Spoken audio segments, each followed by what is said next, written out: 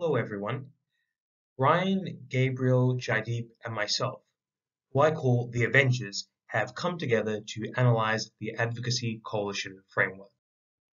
Our presentation will have three sections.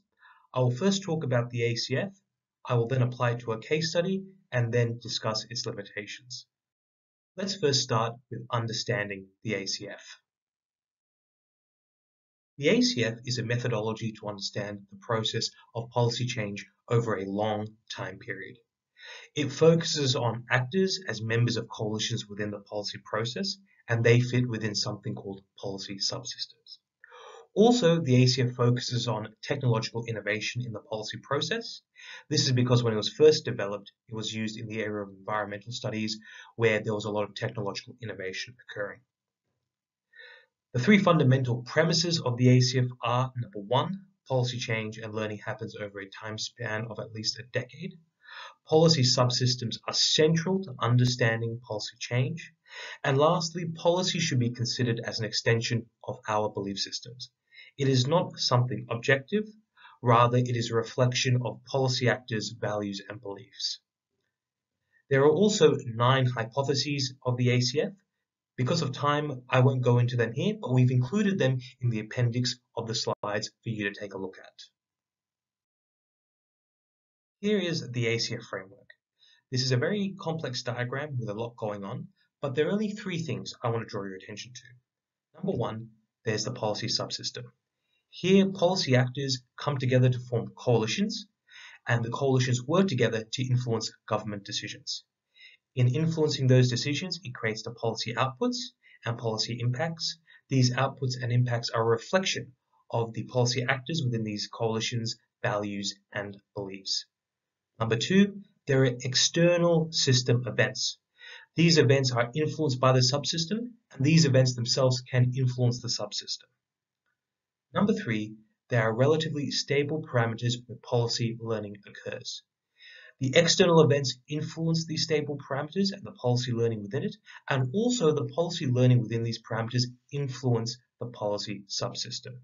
And I'll explain this more when we get to the case study. And now a bit of context on the ACF. It was developed by Paul Sabatier in the 1980s. It is growing in popularity amongst scholars, and it can be applied to a wide range of policy case studies, but it is still typically applied to environment and energy case studies. And lastly, it's mainly used in a Western context. I'm now going to apply the ACF to our case study of LGBT+ rights in the United States. Policy reflects values, and this is true of the policy actors, which come together to form advocacy coalitions. In the case study, the LGBT+ rights coalition, which is formed up of policy actors, were bound together by the principle of no discrimination and individual choice. In contrast to them, there was a competing advocacy coalition, a heteronormative coalition bound together by the principle of a heterosexual concept of family unit and values. The next thing is policy subsystems, which advocacy coalitions operate in. What creates a policy subsystem? Well, it's a dissatisfaction of or a neglect of a particular problem by an existing subsystem, and hence advocacy coalitions tend to form their own and operate within them. This is true of the LGBT+ rights movement, because prior to the 1960s, there wasn't a subsystem which was working towards their values.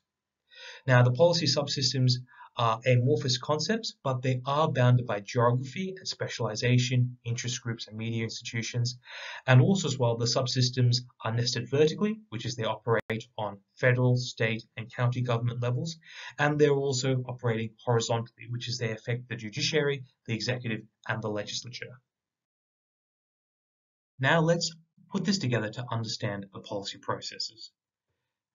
As I mentioned earlier, there's a policy subsystem.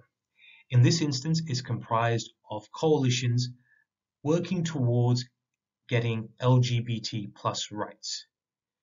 Now, they are influenced by external events, which are influenced by the subsystem or independent of it. So, for instance, presidential transitions or the AIDS epidemic in the 1980s, which really brought it to the forefront. Policy changes happen within stable parameters. This timeline spans from 1953 roughly to 2020. And let's take a look at policy change occurred within that. And I'm going to do this applying the ACF framework. I've spoken to you about the policy subsystem changes that occurred, and subsequently how this influences external events. These external events critically influence the relatively stable parameters. That is, the policy learning that occurred in this parameter changes because of external events and the subsystem. What this then influences in the case of the LGBT plus rights quest in America is that there's basic constitutional change within structures. In America, in the last 10 years, two seminal moments of constitutional change happened in 2015 when the United States Supreme Court ruled that same-sex marriages are constitutional and legal, and in 2020 when the Supreme Court further ruled that discrimination against transgendered individuals is illegal. Coalitions expand and they form. This is important to remember within the framework. For instance, in 1969, after the Stonewall riots, the LGBT plus rights movement was primarily composed of gay men advocating for gay rights. But shift forward to 1979, and you get the first march on Washington for both gay and lesbian rights.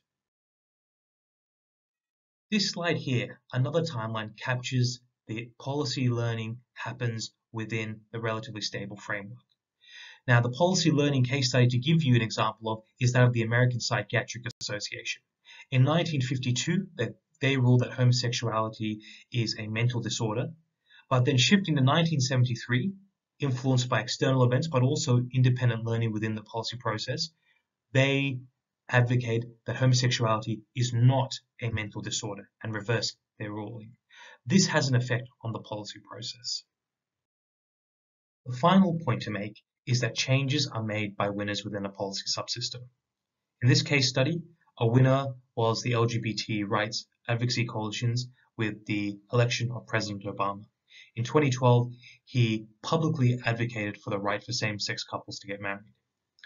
But the winners can change.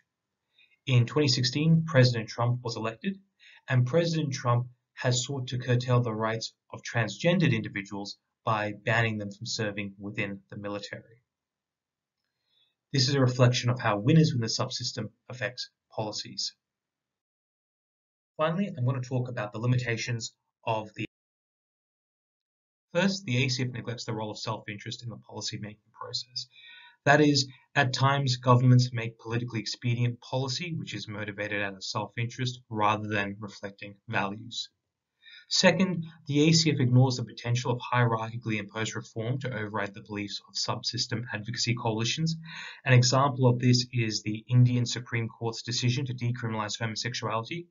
This overrode the prevailing beliefs of the conservative majority coalition within the LGBT rights plus subsystem. Third, in applying the ACF in academic studies, at times unsystematic methods of data collection have been used, which bring into question the efficacy of the ACF's applicability. Fourth, the ACF has been proven useful in treating policy retrospectively, but less so as a tool to provide policy recommendations.